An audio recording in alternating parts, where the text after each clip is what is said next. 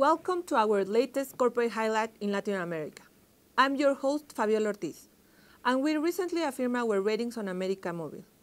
We believe that the company will continue to successfully adapt to regulatory pressures as well as increased competition.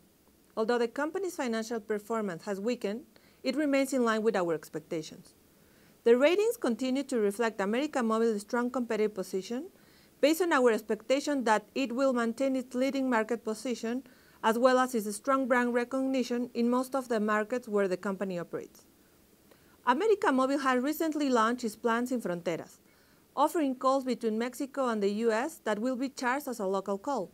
Although we believe that this initiative may put some pressures on the company's average revenue per unit in the short term, we believe that additional minutes of use could mitigate the potential damage to revenues. On the financial side, we expect that debt to EBITDA will remain near 2 times, and FFO to debt will stay around 40% for the next 2 years.